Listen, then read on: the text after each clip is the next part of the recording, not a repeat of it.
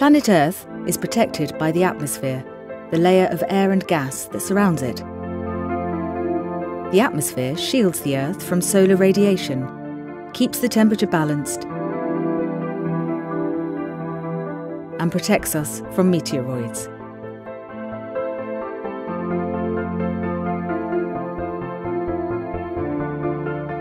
On the Moon's south pole, you can see almost perpetual sunlight on the horizon.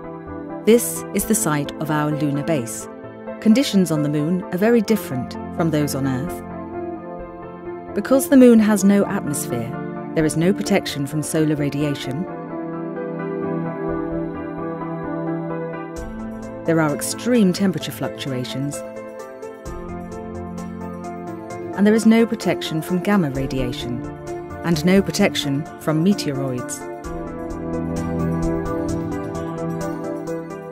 The lunar lander has detached from the rocket launch and is on a course to Shackleton's Crater, the Moon's south pole. Inside the lander is a cylinder which contains an inflatable dome and 2 robot 3D printers.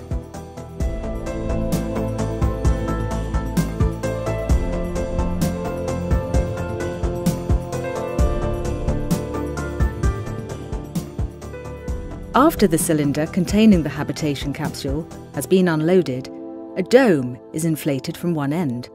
This provides the support structure for construction, a little like scaffolding is used to build on Earth. The lunar habitation is built by a robot-operated 3D printer. At one end, it has a scoop to collect the regolith. In the centre are the containers for the printing material. At the other end, there is a robotic arm with a printing head. The robot collects regolith from the Moon's surface. Layers of this moon dust are built up over the dome to create the protective shell. This process takes about 3 Earth months. The shell is made up of a hollow, closed cellular structure. Under a microscope, it would look very similar to the close-up of a bird's bone. Like a bone, it is light and incredibly strong at the same time.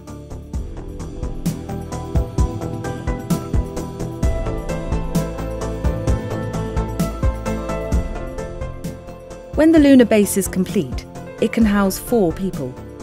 Inside the dome, they are protected from meteorites, gamma radiation, and high temperature fluctuations.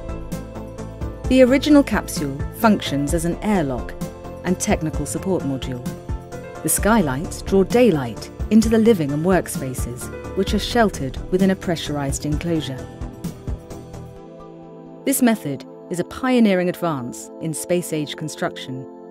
At Foster+Partners, we're used to designing for some of the world's most extreme climates. We often use materials found locally to create sustainable buildings on Earth. While the Moon is an exciting new territory for architecture, the value of this logic endures.